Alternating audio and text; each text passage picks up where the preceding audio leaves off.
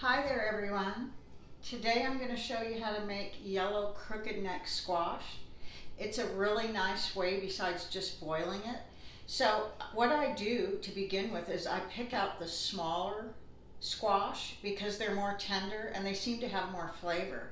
I don't know if you've ever grown a garden, grown garden vegetables, but I have, and there's been times I've gotten these really large zucchini squash, just over large, and they have no flavor at all.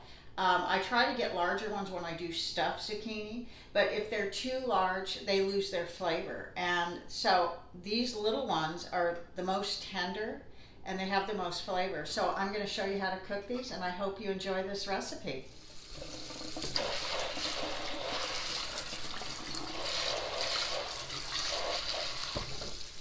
This is a very large onion.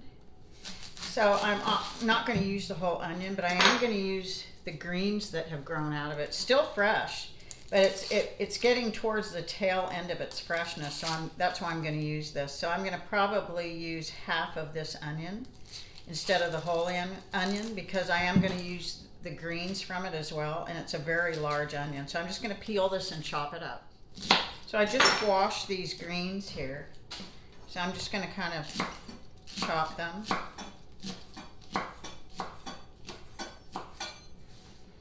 And then I'm going to use half of this huge onion. So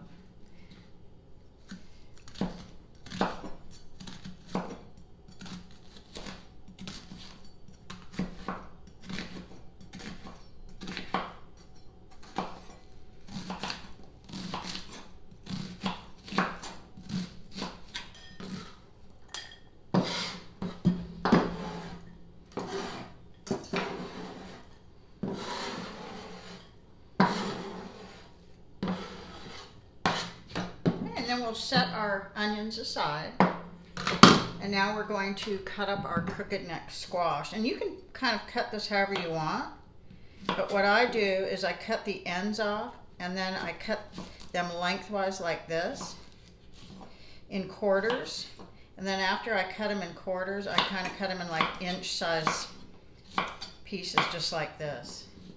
I just find they cook more evenly like that. So again, lengthwise first, and then another lengthwise of the halves,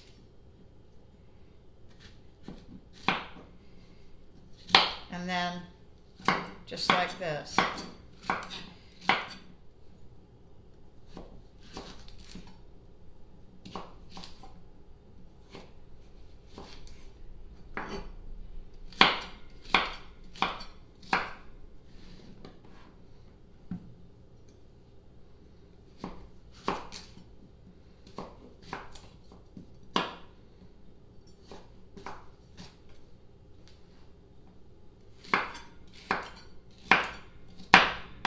While you're washing your squash, you want to use a vegetable scrubber to scrub them really, really good to get any residual dirt there might be on these.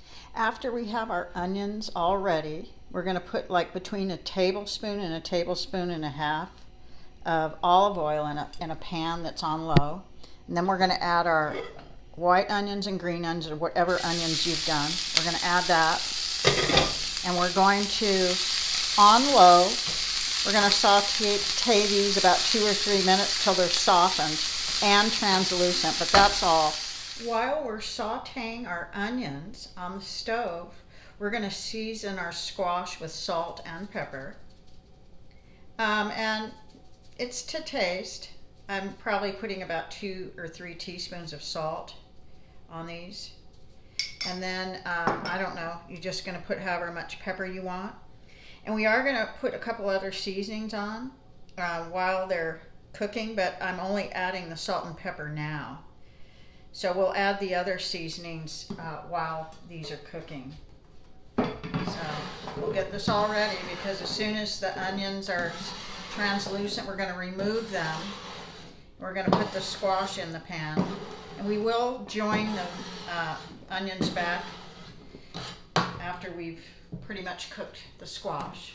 So our onions are pretty translucent. Now we're just going to add, after that, we're going to add our little bit of salt and pepper to the onions, because we didn't season the onions. We were waiting till after we kind of saute them lightly, and then we're going to remove the onions now and put in the squash. So now we're going to add a couple of tablespoons of olive oil since we took the onions out, and we're going to put our squash in. So this should be like a medium low.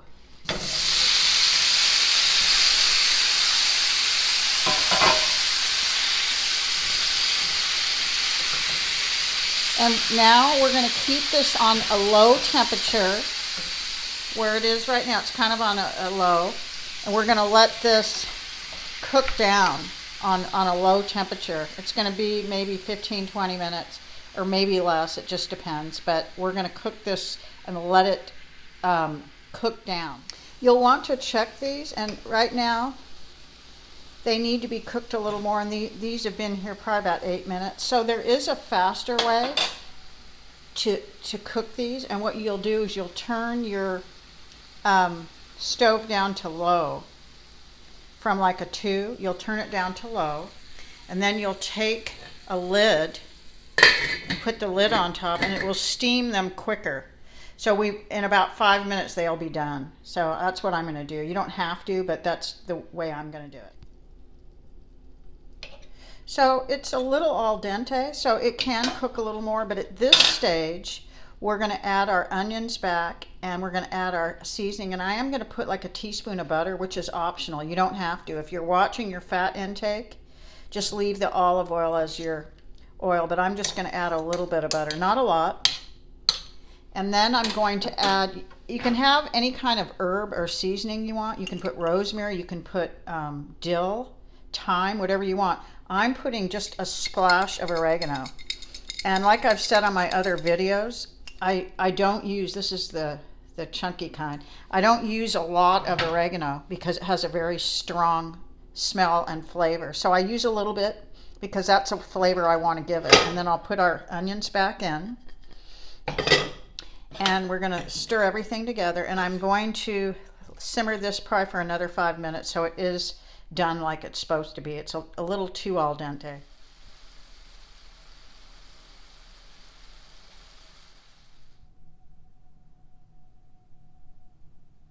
Here's our squash. It turned out really, really nice.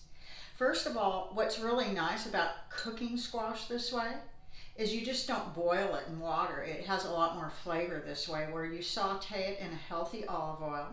You can add a little butter for a little extra flavor, and it has the seasonings that you want to put in it, and it's real easy to make. And so it's very flavorful, and it's a real healthy dish to have. So I'm going to try it.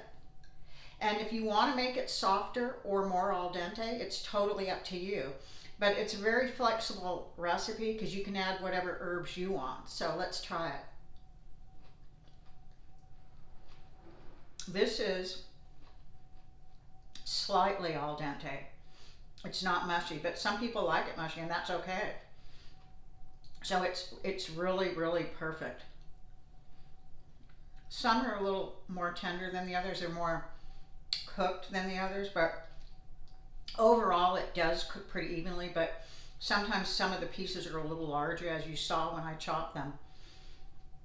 But if you like squash and you're looking for a new way to cook it, I think you'll really like this. So I hope you enjoy this recipe, and I hope it turns out wonderful for you.